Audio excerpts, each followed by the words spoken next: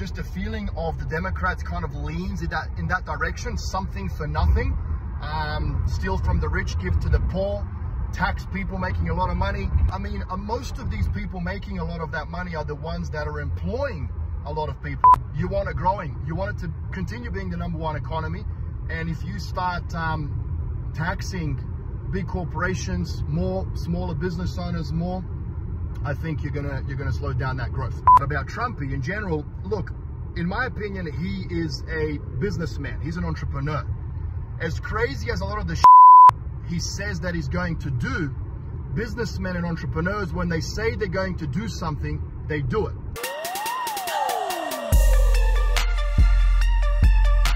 All right, y'all, election season is upon us. We are in the heat of battle, baby.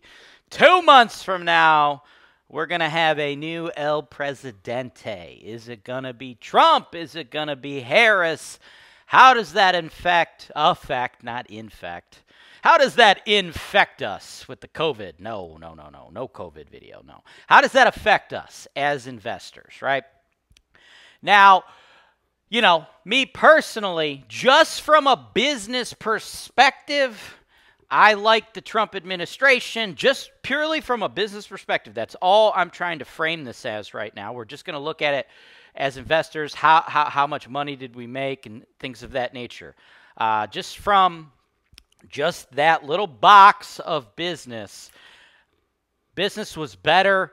I made more money. Holton Wise made more money. My clients, my investors, we made more money in the Trump administration than the Biden administration. Does that mean I didn't make any money in the Biden administration? No, dude, I made a whole bunch of it.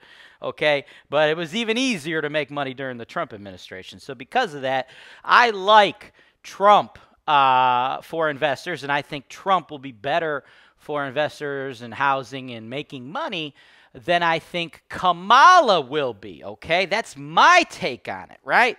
But that's just me, okay? That's just how I feel. I wanted to give you guys some more insights and stuff, so I was tasking my partner out in Toledo, Engelo Rumora. You know, he's got a totally different worldview and perspective than I do, right? Because I'm only used to American politics and things of that nature. But my partner, Engelo, you know, you guys know him. They do all of our property management, groundwork, all of that boots on the ground stuff whenever we're dealing with Toledo properties. I was talking to him. I'm like, dude, let me know. Just shoot me a video. Let me know what you think on this. I want to get your perspective, brother, because, like, you are unique in the fact that you're an investor, you're in housing, you're in Ohio just like I am, and we're doing a lot of the same stuff. We're working together. But this dude, y'all, he's lived in a ton of different countries, and he's from Australia, so he's got, like, a totally unique perspective. He's able to look at how these policies and the presidents and the politics and stuff, how they affect our ability to make money as business owners, but he's looking at it from an outside perspective. So I really wanted to bring that to you guys. So let's take a look at what he told me. G'day everyone, Engelo Rumora here with OzRealty, doing a video for my good bum buddy, James Wise with Holton Wise. Well, actually, let me take my glasses off quickly. Never trust anyone wearing sunglasses and doing a video. There's just something to be said about not being able to see their eyes. I want you guys to see my eyes, just so you know that I'm not bullshitting you. Anyway, so James has been bothering me forever now. When are we going to do another video? When are you going to do a video? I want to do short videos with you. And I'm actually on my way to Cleveland right now for a meeting, Cleveland. And he never invites me to his office. I was hoping that we could finally, you know, put him on the table to see which one's short, which one's long. I mean, he loves all of the short videos, so I'm just going to make an assumption that, you know, he's got a short one. I love the long videos, so that's pretty much that. Yeah, he wants me to do a video about my thoughts on Cammy and Trumpy. And look, God bless America. I love you guys. You fucking absolutely love your politics, you know. You get into bar fights, arguments, and I'm always just listening to it and shaking my head. I can't believe it. You know, us Aussies, we really don't give a fuck. And why I never cared is I never thought it could affect me on a micro market level. And I guess that's my message to you. No matter who the president is, if you're a small business owner like myself and James, I guess we consider ourselves small business owners, we can adjust, we can adapt, we can shift no matter what the new laws are, no matter who is in charge of the government. We're very adaptable because, again, we're small, so we can move quicker. Now, granted, if you were the CEO of Uber or Airbnb, yeah, you should probably kiss in the Republicans' ass and the Democrats' ass just in case one or the other wins. So, look, again, I love you guys. I love your passion, but I really don't think it's going to make a big difference for a lot of small business owners. That's just my opinion. I will say this. Personally, I don't like communism. I don't think anyone really likes communism. And for whatever reason, just a feeling of the Democrats kind of leans in that direction. Something for nothing. Steal from the rich, give to the poor. Tax people making a lot of money. I mean, most of these people making a lot of that money are the ones that are employing a lot of people. Like, I know firsthand, if you minimize my taxes, it gives me a bigger budget to hire more people, meaning you're going to have less unemployed people. Yes, I'm going to make more money, but being a true entrepreneur and a true business owner, you're always looking to grow your business. You're always looking to automate it, systemize it, optimize it, and you can't do that. You can't do that if you don't have enough money in the kitty. So if you start taxing me more, I start paying my people less, or I stop hiring. So it's just not good for the economy in general. You want it growing. You want it to continue being the #1 economy. And if you start taxing big corporations more, smaller business owners more, I think you're gonna slow down that growth. Another thing that I do want to mention about our Trumpy, well, not our Trumpy, but about Trumpy in general. Look, in my opinion, he is a businessman. He's an entrepreneur. As crazy as a lot of the shit he says that he's going to do, businessmen and entrepreneurs, when they say they're going to do something, they do it. Now, you only find out if it's right or wrong after it's done. Politicians, on the other hand, tell you what you want to hear, but they never execute on that. So I guess my question to you guys is, what would you rather? Would you rather someone say what they're going to do even though it's wrong, or someone tell you what you want to hear and never fucking do it, right? Again, I don't give a shit. And you know what? It's pretty bloody cool being an Aussie and living in the US. I've been here for 12 years now, and I literally get fucking stopped every day. As soon as someone hears my accent, they're like, hey, where are you from? You know, and of course I tell them where I'm from, and then the follow-up question is they want to hear about how big my snake is. I mean, are there many snakes in Australia, crocodiles, sharks, and all of that fun stuff? I literally just start telling people, I was kidding, I'm actually from North Carolina, just to avoid all of the, you know, snake talk. But look, I love being here. I love living here. I love working here. I love the American people. You guys have a light soul. You're motivated. Everything just seems to work here. Every time I visit overseas, I can't wait to come back because, again, I truly believe this is the best country in the world.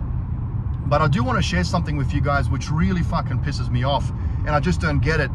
And that is, I've been hearing some of you guys saying, oh, if Cammy wins, I'm going to move away from the US. Or if Trumpy wins, I'm going to move away from the US. Like, guys, what the fuck is wrong with you? That's the biggest bunch of bullshit that I've ever heard in my life. Look, the grass is not greener on the other side. I know all of you guys get, you know, bewildered with France and Italy and all those Instagram short videos and all of that bullshit. But listen, guys, I have lived all over the world. I've got Croatian citizenship because my parents are Croatian, so I've got all of Europe covered. I was born in Australia, spent half of my life there, so I've got Australia covered.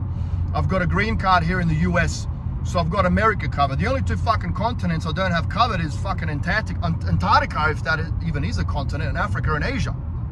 Look, the grass isn't greener on the other side.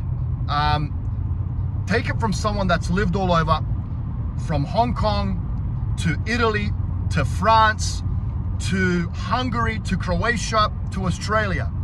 Shit does not function anywhere else in the world like it functions here. Other countries have corruption like you would not fucking believe. The politics is a disaster, and I'm talking about prime ministers taking bribes to sell or to give approval for certain companies to be sold. Bureaucracy. How about you complain about waiting 2 hours at the BMV to get your driver's license extended? How about waiting 6 months and having to bribe people to get your fucking driver's license done? How about the internet not working in UniCredit Bank in Milan when I lived there? Guys, it's a fucking nightmare, I'm telling you. Now, for all of you that want to move, please, be my guest, move.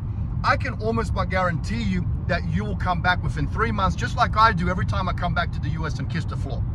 Now, look, you guys, as much as I love you, and I truly do, from the bottom of my heart, I love the American people. I really, really do. You're not the most sophisticated and the smartest individuals, and I'll tell you why. Your schooling system is shit. You don't learn about world geography. You don't learn about world culture. You don't learn about world history. You just learn about your fucking history, and you haven't even existed for 200 years. Well, maybe you have, but whatever. Doesn't matter.